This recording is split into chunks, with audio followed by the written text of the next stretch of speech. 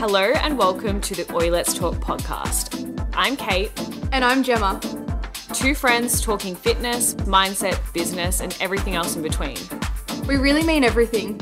Expect banter, education, and organised chaos. Your new podcast besties.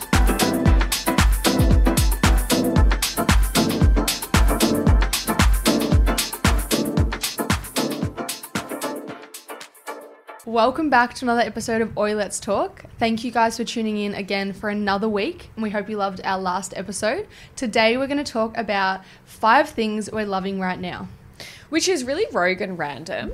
We are. But sometimes I love filming episodes, and maybe you guys can give us feedback on this as well. Yeah. Where we just talk a bunch of shit. Yeah.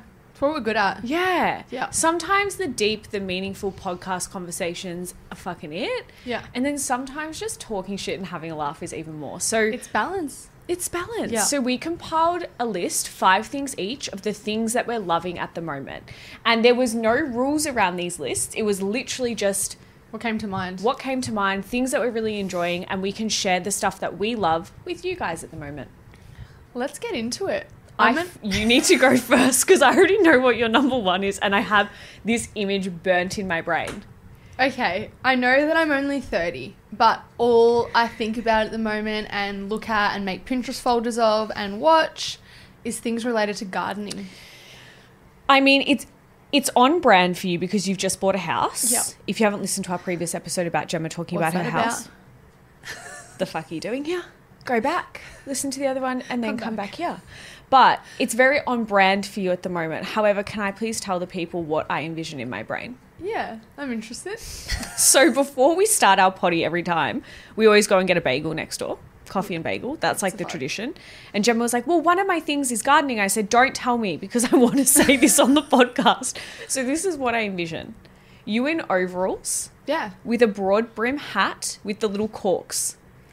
On a sunny afternoon, gardening, you've got gloves on. Yeah. Even better. You know those mulch scoopers? The big green ones? You've got those on. Like Edward's scoop hands. Both hands. You're disarmed. You can't do anything. And you know what? We have to protect your knees. So when you're leaning down, you've got one of those leaning pads. No, knee pads on both of the overalls, like inbuilt. But you know those green things my mum used to use them that you Yeah. put on the ground so then you kneel on. So when you're clipping your clippings, you're protecting your knees. That and that's will- the vision in my brain. That will be me, without a doubt. What am I doing for fun at the moment? Ben and I are watching an episode a night or a week of Dream Gardens Australia on ABC iView, and we save episodes. I didn't even know that was even a show. It's a whole show. like Just- Grand Designs. Like, I love Grand Designs and Kevin, but this is more about like Australian, mainly Victorian houses, and Yeah. they just go to a new house and they build a garden or change a garden, and it's like a big thing, like massive renovations to the gardens. Okay. But I'm heavily invested in this show. And these are like gardens of people's homes. Yeah, like really nice gardens. Right. But I'm really into gardening at the moment. So you'll be the next feature on this for gardening sure, show. I'd love that.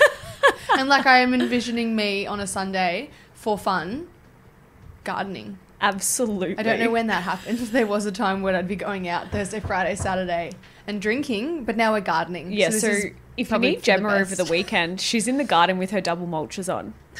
What's your number 1? One of the things that I'm loving at the moment, which is not got to do with gardening at all and it's not that adventurous, is my Yeezy foam runners. Are you wearing them right now? I'm going to show you guys. I'm not wearing them, but if you're listening, Google them. If you're watching, these. I think these are quite a contentious topic. People either love these shoes or they hate them. But you know why I love them? I'm imagining the aeration. I'm imagining freedom. So the pros and cons of this shoe, I'm really loving them. One, because I feel like everyone thinks they're fucking ugly and every time I wear them, someone always makes a comment about them. Yeah. Whatever. Haters gonna hate, right? Yeah. But the reason I love them is because they are so comfy. Yeah. They don't look like they're going to be comfortable, but they are so comfortable. And also I feel like they go with any outfit.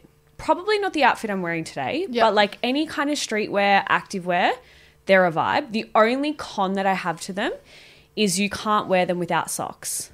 Well, you can, but your feet get a little bit sweaty because they Yeah. are like a foam material. Yeah. And I know they're controversial, but I'm fucking loving them and I can't take them off my feet Yeah. ever since I got them. Shout out to Aman for buying them for me. That's so nice. Love. I would love to know what people think about them. It's a very hard yes or a no as far as I'm concerned. You're a no. You directly looked into my eyes one time and you said, I don't like them. I don't know about that. You did. Yeah. We're on I'm not Studio in sold Hampton. on them. Yeah, but I Well, don't. I maybe. need to slip my little foot in there. I was just about and to I need say. to see what they feel like. I think maybe after today you can pop it on Yeah. and you can give another review on them. All right. But I would love to hear if you guys have a pair, if you love them, or Yeah. if you don't have a pair, if you find them ugly or not. Yeah. I did a poll on my Instagram and like 80% of people said they were ugly, so they all got blocked. No kidding. Well, it was gone down a lot recently. My number 2 is still sticking on brand with the gardens. And at the moment, I'm spending a lot of time watching YouTube videos to do with interior design. Fair. Again, on the same theme. But more so because I plan on staying in this house and Ben and I plan on staying there for a long time. I'm putting a lot of pressure, not really, but kind of on just like not wanting to fuck up the flow of the furniture and like what to get. Didn't realize how big of a thing this is. Yeah.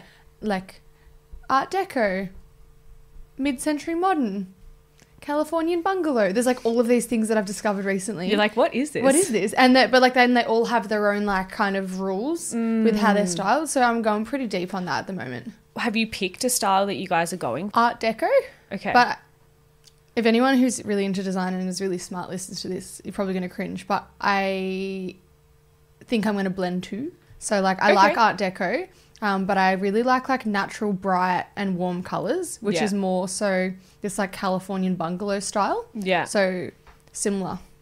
I'm going to put the two Sweet. together. This is really fun. I love homeware shopping, furniture shopping, anything to do with making like your house cozy in a home. I'm really excited. I love this for you. And something that I love about Ben is because he is artistic and creative, he's so heavily into this process. So he's like drawing out blueprints and like drawing the things and like making Pinterest folders by himself. Like I'll like come into the room and he'll be like putting things into a Pinterest folder. And then I'm like, what are you doing? He's like, I've got lots of these. And like love even on that. Instagram, he's got little folders. Well, it makes sense and it also makes it easier for you guys. Like when So you're much looking for a easier. couch or a Well, dining it's not just table. one of us who's like really into it. It's like we're both like heavily invested. Yeah. So that's my two. How cool though, because I know Armand, like if you guys, not that any of you would ever come to my house, but if you were to ever come to I my would like house to one come. day, you've been there multiple times. You can see it's all designed by me. There's not a single bit of boy touch other than like one or two things, but he just doesn't care for that stuff. Yeah, I mean, if he's laid back, that's probably easy. And like anything I buy, he's like, fuck yeah, that's sick. Like I've got like a really beautiful stone coffee table. Yeah. If anyone's seen it on Instagram, everybody always asks me. It's from Ngold, en.gold. If you guys want to get yourself one, it's beautiful. It's like a stone coffee table, stunning.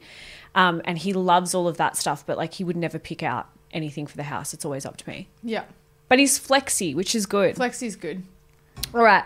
Another thing that I'm really loving, which is really rogue and random, is spending less time on my phone. So less screen time. Yeah. In the last probably 2 months, I've made it like a real conscious effort, I would say, to actually follow my do not disturb on my phone. So I have it timed. It's called self-care. You can name your do not disturb if you guys didn't know. That's cool. So you can name your do not disturb. It can be self-care, me time, whatever you want to call it. Mine's called self-care and it goes on at 8 p.m. Yeah. And it doesn't turn on until 8 a.m. the next morning. However, I used to just like break the rules and continue being on my phone past 8 p.m.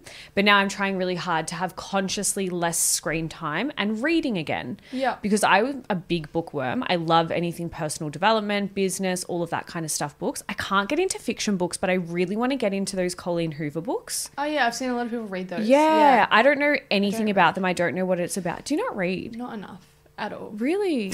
I tried to soften the blow by being like, not enough. And I'm like, no. Really? Yeah.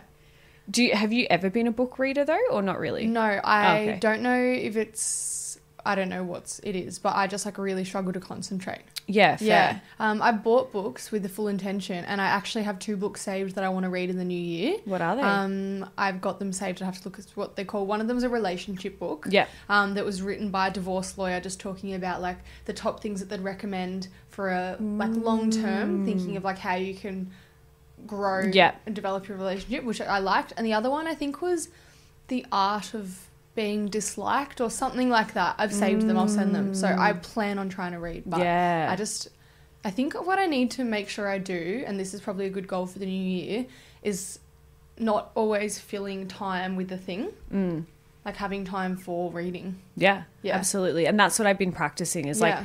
actually just having less screen time, not being like, and as well, being a business owner, you never switch off. Like when you've got that entrepreneurial mindset, you're always like, I can be doing more. I could be doing this. I could do this. I could reply to this email. It's like, That's the chill the issue. fuck out, you psychopath, and relax. Yeah. So I've been doing less screen time and trying to introduce more reading. Yeah. If you guys have any good book recommendations, please DM us on Instagram and let us know. I have literally a whole list.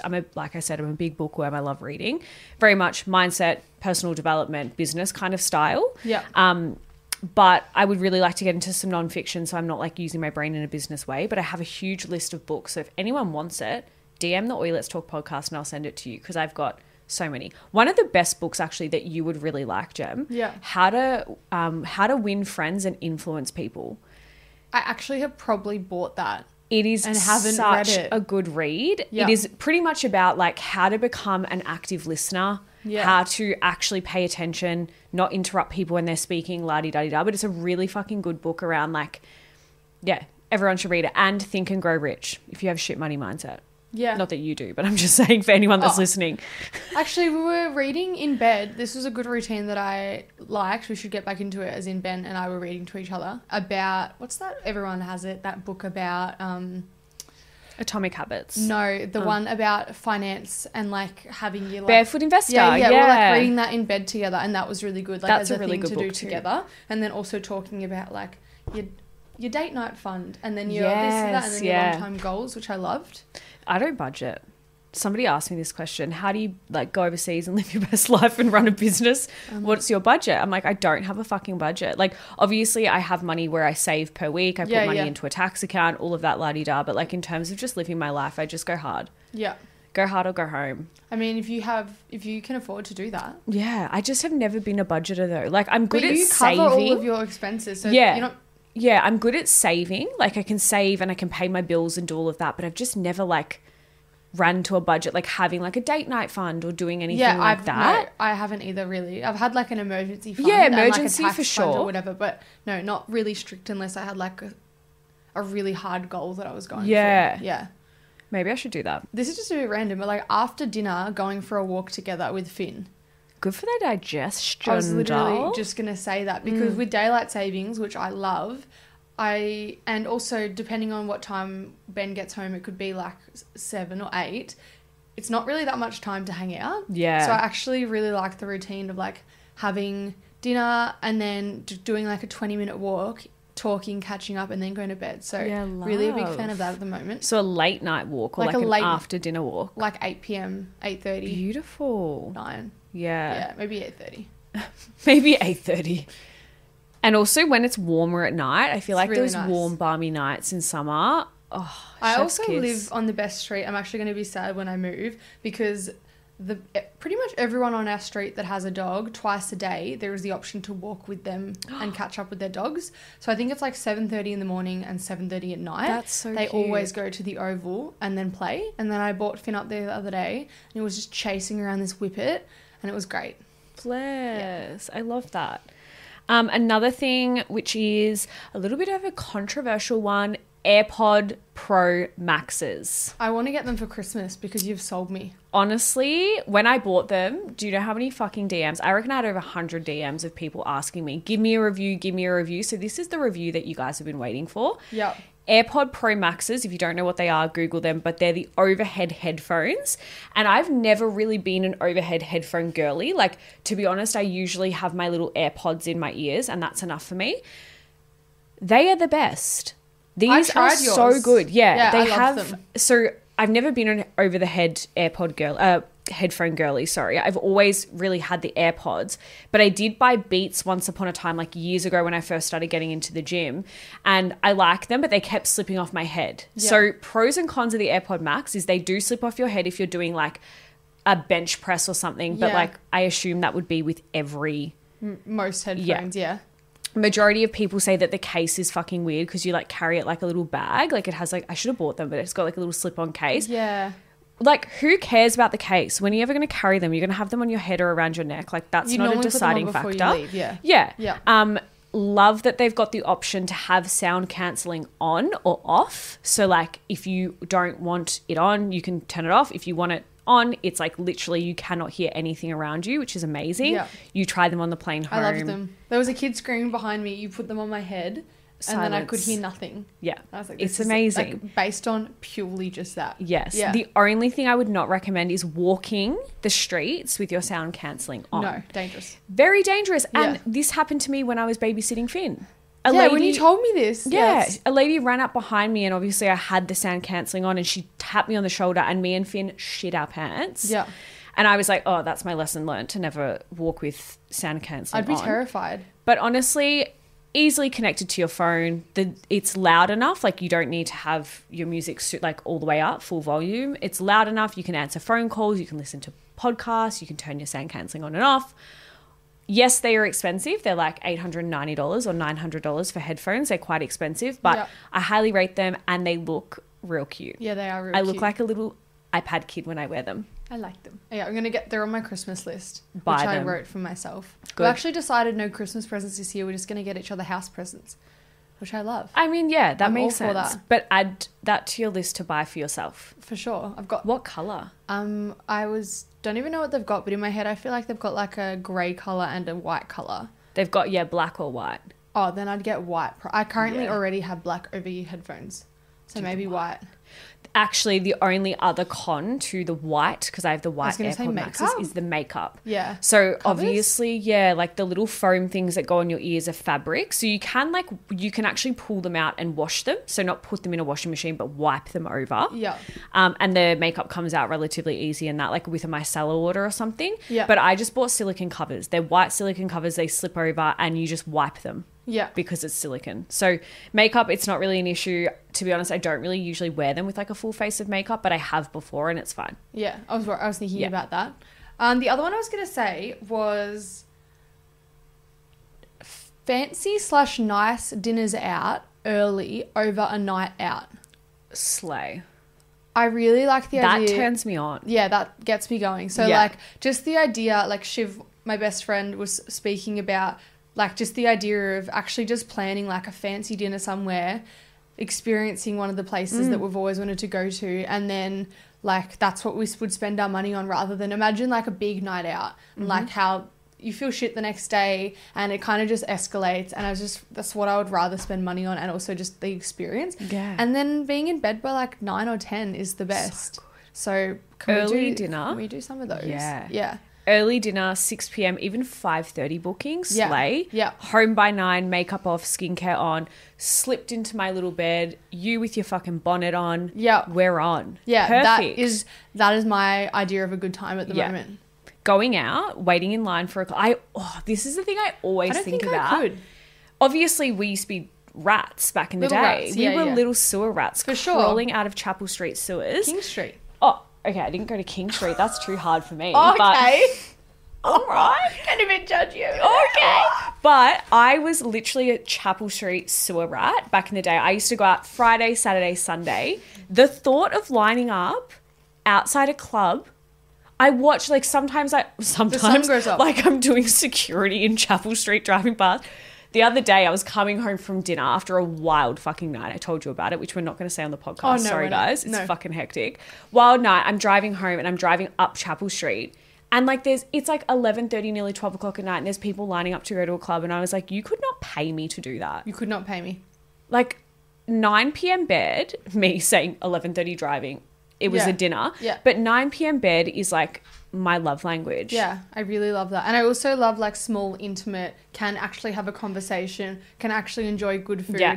over like, what did you say? Can't hear you. You know what I mean? When it's just Yeah. like you're yelling because you're competing with like everybody else. Yeah. I also lose my voice so easily. Yeah. Yeah. And don't get me wrong, I do like a great R&B club where I can shake my booty on the Few dance and far floor. between though. That's fun because it's so Yeah. rare. But it's going out for like 2 hours to the club max and being home still by 10:30. Yeah. Okay, another thing that I'm really loving is clean girl aesthetic TikTok videos.